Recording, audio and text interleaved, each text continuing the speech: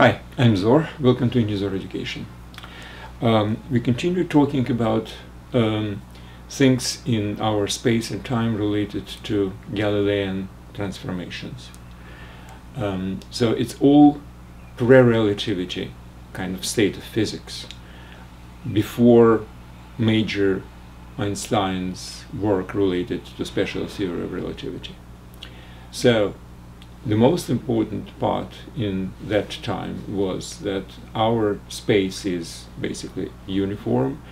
Our time is absolute. It doesn't really depend on which inertial reference frame you're talking about, from which inertial frame you're observing our universe. And the Galilean transformations are basically the most important kind of transformation of coordinates, and all the laws of physics are supposed to be the same in all the inertial frame systems. That's basically the Galilean invariance principle. Now, the previous lecture was about whether Galilean transformations are are really what we are promising them to be when we are talking about certain laws of physics. Primarily we were considering the first and the second Newton's law of mechanics. But these are not the only laws, obviously. Today's lecture will be about two other laws which also are invariant relative to Galilean transformation, which is the good thing. The bad thing will be next. So the good thing is that whatever the laws we are discussing so far are really invariant. Now, today we will talk about two different laws: the law of universal gravitation law and Coulomb's law, when electrostatic field is related to. Now, before doing this, I would like to consider something a little bit more fundamental, which is our uniformity of space, so to speak. And one of the most important characteristics of space is the distance between 2 points. Now, this distance is actually part of these two laws which I was just talking about, law of gravitation and Coulomb's law. And that's why I would like to start today from analyzing whether the distance between 2 points in one inertial system is exactly the same as in another inertial system if we connect these two systems with Galilean transformation. Now, more kind of scientific term, it's called matrix of our space. So the matrix is basically what the distance is kind of measured in, right? So metric invariance is the name of this particular lecture. Now, this lecture is part of the course called Relativity for All. It's presented on unizor.com website. Now, the website is totally free. There are no advertisements, so you can just go and study whatever you want. It also has certain functionality behind it. For example, you can have supervised study if you want to. Then you will probably need to sign in. But again, that's completely free and no strings attached. There are exams in certain cases, not all of them. And also the site contains two very important prerequisite courses for relativity. The one is called Math for Teens and another is Physics for Teens. So I presume that whatever material is in those two sites, in those two courses, is supposed to be familiar from any other source, if you wish, doesn't really matter, before you start studying relativity. Okay. So, what about metrics? Metric invariance. How do we measure the distance between two different points in our space? Well, first of all, we are talking about two different reference frames, both inertial. So inertial frame, any reference frame actually, which we are considering right now, is the Cartesian coordinates, and we are assuming that our space is Euclidean. Okay, so that basically means that we can use the formula for distance between 2 points in Cartesian system. Now, what is this particular difference? So if you have 2 points, point A and point B, by the way, it doesn't really matter whether they are stationary or moving in the reference frame which we are talking about. But let's consider them without any. I mean, I can put A of t and B of t, where t is the time. Now, we have 2 different reference frames. One reference frame is time and coordinates x, y, and z. Another is time and lowercase x, y, and z. And we are assuming that this frame is moving relative to this frame uniformly. So this is called alpha frame. This is called beta frame. Now, at point time equal to 0, let me start first, that we are assuming that the time is absolute. So the time is exactly the same in both systems. At moment t equal to 0, alpha of t equal to 0 coincides with beta at the same moment of time. So at moment time equals to 0, both frames coincide, and then the beta frame is moving relative to alpha frame with a uniform speed along a straight line. Now, so there is a vector of speed, constant vector. Now, this vector is not changing, so there is a vector of speed, and this vector of speed would have coordinates vx, vy, and vz. So this is the vector of speed. Now, if I have vector of speed, now before I was preferring actually to discuss the situation when only x coordinate is changing, so vy and vz equal to 0. Today I would like to expand it a little bit. Actually, I did expand it in the previous lecture as well, because it doesn't really matter whether it's one particular coordinate is changing all 3 along some constant vector. The formula will be very, very similar. For x conversion, the formula will be basically the same as before.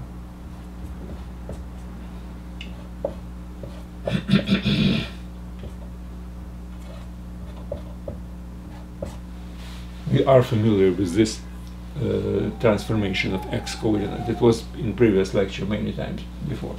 But exactly the same way would be a transformation of y coordinate. That would be according to, that's capital Y times t, and z of t would be equal to z of t minus v z times t. So these are formula for transformation of coordinates. This is Galilean transformation, and what I would like to know is how the distance between two points is changing with Galilean transformation. So how this particular distance is viewed from one system if we know the other system. Okay, now let's assume that point A has coordinates x of t, y of t, and z of t, and point, and let's put index A here, and this one would be xb of t, yb of t, and zb of t. So these are 2 points, and these are coordinates in alpha system. So what's the distance between these 2 points?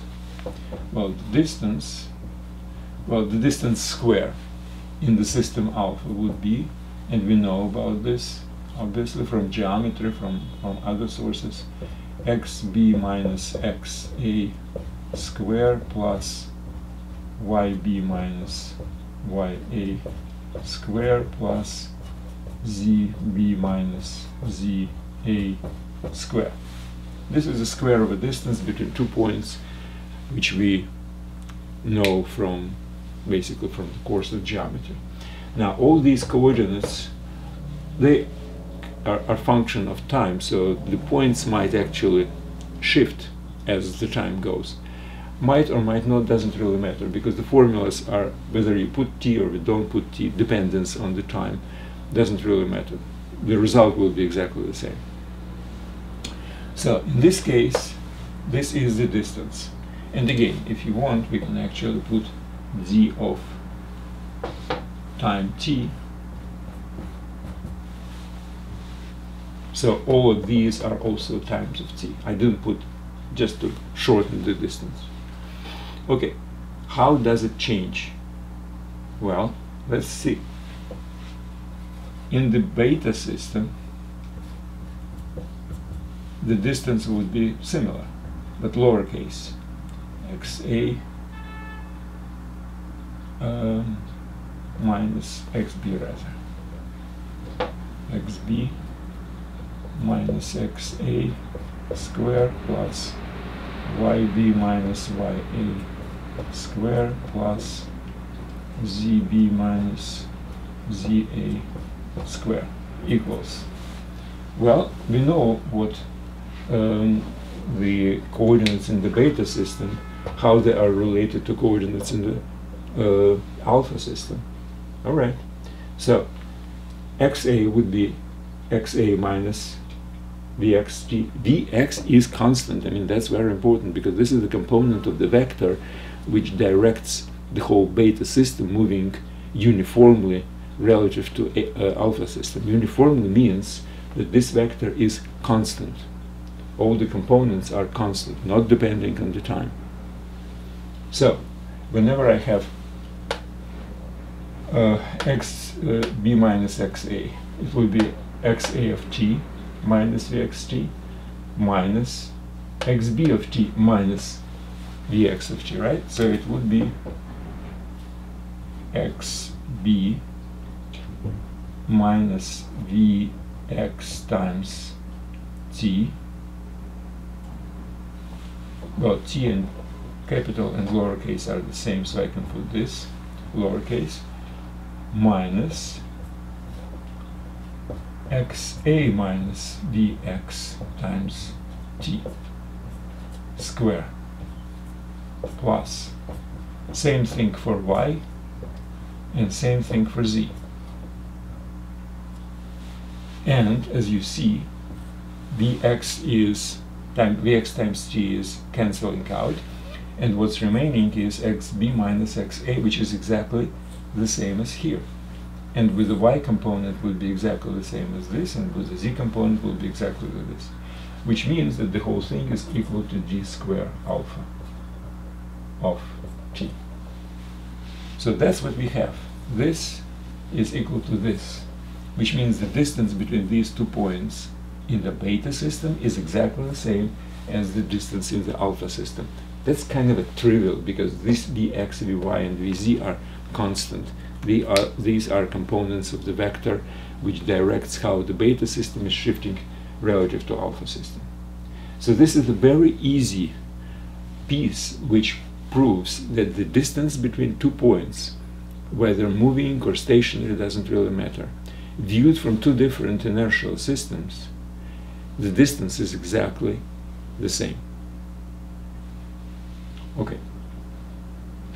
What does it mean? Well, it means, for example, that if you have a circle, for instance, in system alpha, and then the beta system is moving relative to alpha, this circle will be a circle in the beta system as well, because the radius will be the same distance from the point, center point, to every point on the circumference.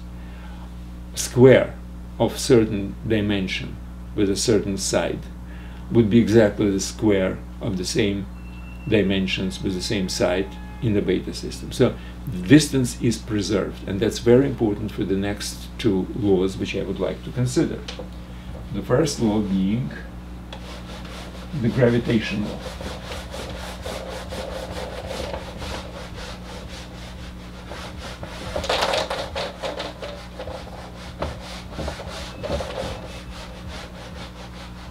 So, the gravitation law tells us the force is equal to some kind of a gravitation constant proportional to both masses and inverse proportional to the square of distance between them.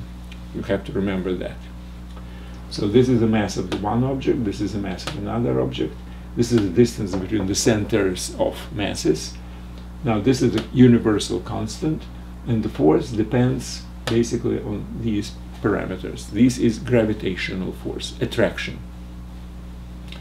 Now, if I am going from one inertial system to another, which moves uniformly relative to the first one. Now, mass is a property of the object. G is universal constant regardless of anything. It's basically experimentally derived. So the only thing which might actually, in theory, be changed when one system is moving relative to another is the distance between these two masses. But we have just proven the distance remains the same, whether the masses are stationary or moving, the Earth moving around Sun, or a moon moves around Earth, doesn't really matter. So in both inertial systems the distance is the same, and if the distance is the same, then the force actually is the same, the formula is the same, the law of gravitation is exactly the same in both inertial systems, which means that the law of gravity is invariant relative to Galilean transformation, and that's very important. It's the good thing actually, right? Okay, so that's one thing which is kind of obvious. Now another thing is the Coulomb's law, which is very, very similar. So what is Coulomb's law? Again, the force is equal to some kind of a constant, that's electric constant, and its force is proportional to charges, electric charges, and inversely proportional to square of a distance. Exactly the same situation, and for exactly the same reasons, charges are properties of the object, not the system which you are looking from. So, which means that the R is the only thing to consider, and it's invariant when you are moving from one inertial system to another, which means that the formula actually stays, and Ke is just the constant, it's Coulomb's constant, again experimentally obtained. So, as we see, the metric invariance of our Euclidean space relative to transformation, Galilean transformation from one inertial space to another, from one inertial frame to another. So this metric invariance is a sufficient condition for stating that two more laws, the Newton's gravity and Coulomb's law, are exactly the same. And again, it confirms our initial theory, which people considered absolutely correct before relativity came in. It confirms that all the laws of physics are supposed to be the same in inertial system. They're supposed to be looking the same. If we have a formula, the formula should be the same. So it's not supposed to be like r squared plus, plus half of r or something like this. No, it's supposed to be r squared. So that confirms. Now, did we consider all the laws of physics just to check? No, and that would be a subject of the next lecture, where I hope I will demonstrate that there are certain laws which are not invariant when we are moving from one system to another. And that's a huge push towards development of relativity theory by Einstein. Okay, that's it for today. I suggest you to read the notes for this lecture. Think about if you really understand everything which is on Math for Teens and Physics for Teens course. You can just take a look at the menu. The whole thing is menu driven. You really have to be comfortable with math and physics on that level prior to really immersing yourself into relativity. So thanks very much and good luck.